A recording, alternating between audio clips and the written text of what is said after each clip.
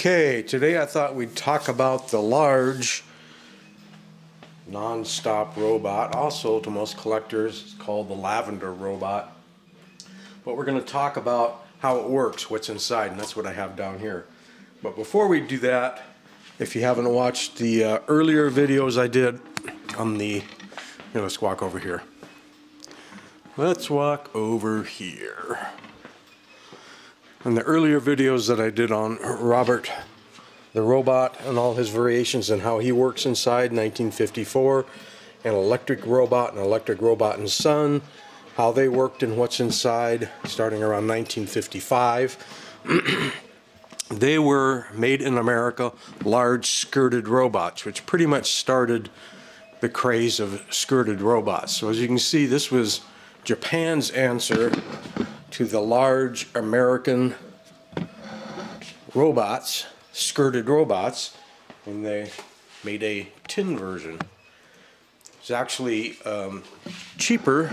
America led the world in plastics and in die-cast plastic molding and things like that. And they're really large machines for making large plastic parts. Are very expensive and take a lot of pressure and so on and so forth. Whereas the tin machinery had been around for a long time, they had access to that. In any case, this is the Lavender robot. There are actually a couple of variations of them. There's ones where the switch is mounted up high, and there's one where the switch is mounted down low. There's ones where a few of the panels are a grayer color instead of this color. But this particular one is from the late 50s, the earliest ad copy I've seen right so far is like 1959, but I'm sure it probably came out before then. It's a bump and go robot, and there are 2 D-cell batteries that I already put in down there. And what's interesting about the bump and go drive from toys from the 1950s is that they, well, I'll get into that more in a minute. Maybe I shouldn't get ahead of myself. The rear wheels do more than just roll and provide locomotion for the wheels. They're also mechanically linked to the arms to make the arms swing, and one of them actually has a flasher contact for making the light in the head flash on and off. And basically what we're talking about is just a big bump and go robot. And as the rear wheels turn, I can't remember which side, I think it's the one on the right side, yep. I'm rotating the one on the right side, and you can see I can make the light in the head turn off and on. And they're also linked to the arms to cause movement. It's very random because the wheels, if it's turning, for example, one wheel may not be turning at all in the rear, and the other one would be turning twice as much. So the blinking could be really fast in the head or not at all. It could stay off, it could stay on. The arms won't swing, like most toys where you go forward, backward, forward. Now they'd be independent, so they could swing in a very random way. So what's going on down inside here, where all of the goodness happens, is right here. The battery box, this particular one is in very bad shape, as you can sort of kind of see. And these are the arm linkages. They come up.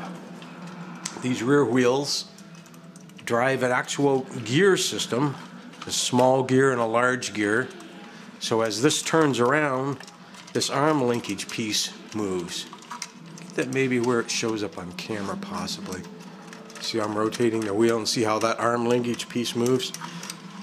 But there's also a contact right here, electrical contact that moves around, and that can be used to turn a light on and off. Okay, now what's unusual about the bump and go drive in most 1950s toys is that the motor that drives the wheels in the bump and go drive is part of the wheels. It's all self-contained. Pretty much after the 50s, the motor would be bolted to this frame up here, not move. It's solid to the frame, and the only thing that goes down to the wheels is a single rotating shaft. And that way they only had to have one little right angle crown gear in the wheels and still get the bump and go drive. Because when your entire motor unit turns, that means you've got to have a system with a brush and contacts to keep power going to the motor no matter where this turns.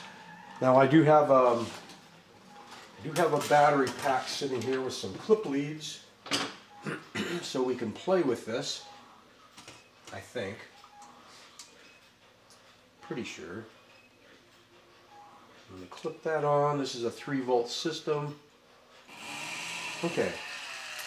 So here we can see, I'm going to pull you in a little bit. You know what I'm going to do? I don't know if those batteries are weak or what, but it was running and then it slowed down. I think I'm going to actually take this apart and show you the unit in there. Hang on. And there we go. So, in most of the earlier ones, this whole unit, you can actually see the motor gear is there, drives this next little gear, and then that drives this gear, and then that finally goes down to the wheels. And they built all that into the bump and go unit. The shaft, being one side of the metal frame, would be one side of the motor, and then this piece, which needs to be cleaned up with sandpaper or steel wool, is the contact for the other side. Let's see if we can make some sort of contact here. There we go.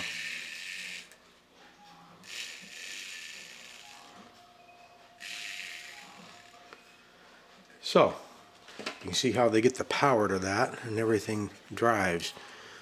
It's more complicated. And up here, here is the brush that rubs on this side to make that other electrical contact when the whole thing is put together. In this case, I'm holding it together with, normally there'd been a washer and then it was crimped.